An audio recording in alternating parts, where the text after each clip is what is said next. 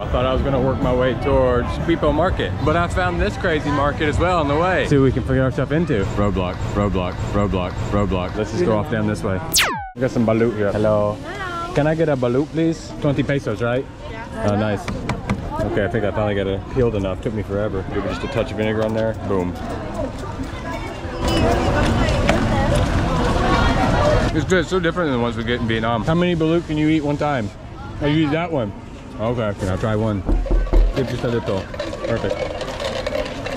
Oh, masarap. Yeah. She's right, this one's actually very good. I like your vinegar, it's very good. Spicy. No. You know, I like spicy. Look at my hat. Okay, how much? I have one and one. 20 then. 10, so 30. What's your name? Jessica. Jessica. Thank you, Jessica, for the balut and the steamed egg. Oop. Thank you. Thank you. Good luck today. I can think straight. I was so hungry. And when you got a cute girl sound like that, how could you not want to try balut? My gosh, she was so cute.